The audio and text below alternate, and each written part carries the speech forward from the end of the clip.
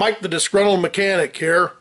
What I'm going to show today is one of the tests that you can do with the Uscope. Bought the Uscope a while ago.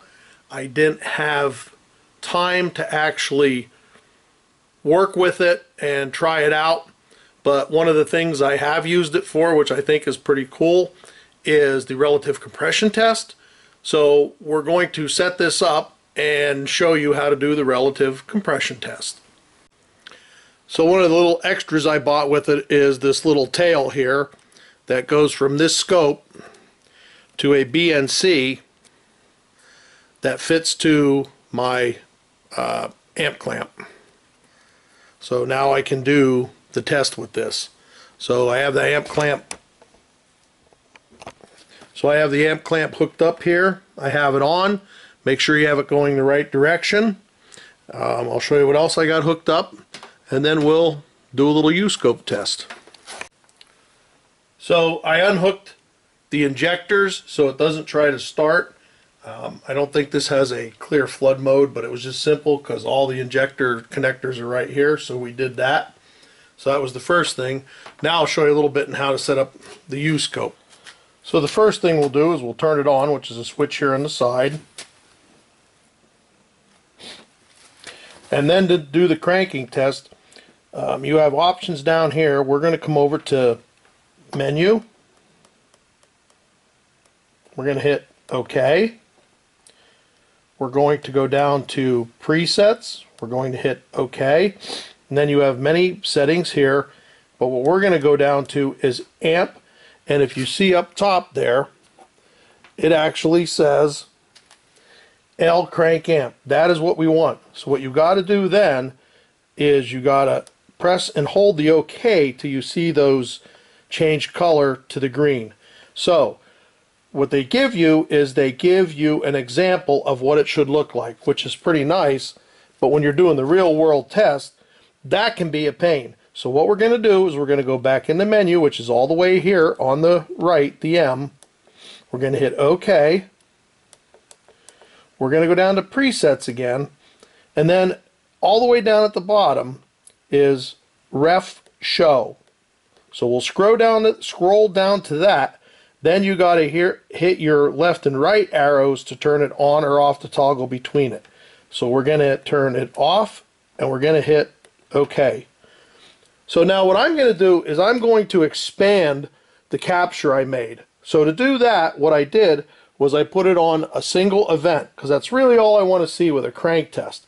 So we're going to make sure our amp clamp is on, we're hooked up, and we're going to go and we're going to turn it over and get a pattern.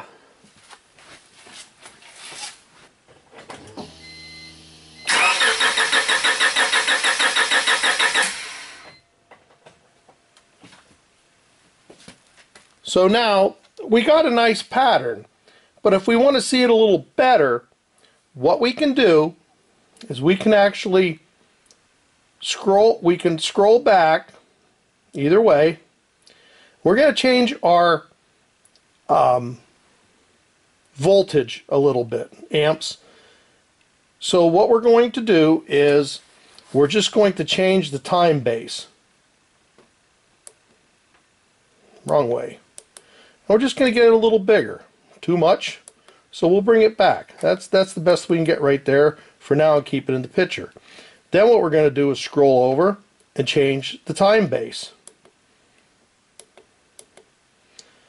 So you get a little bit better picture of what you're doing by doing that, and you can see all of our cylinders are relatively equal, and that was the point of this test. I think I'll take it a little further just to show you, if you actually want to see just some readings on this. So to do that, what we'll do is we'll scroll to Menu again. We'll hit OK, and then we're going to go to Cursors and hit OK. So then you can see we have voltage 1, voltage 2, time 1, and time 2. What we're going to do with the cursors is we are going to turn on the voltage.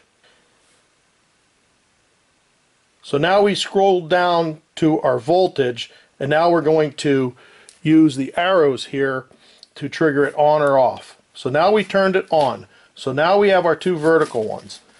So make sure you're on your V1, and then you can move these little cursors up and down by going down here to your left and right button. So we're going to move it down, and if you see the numbers up top here are changing as I do it.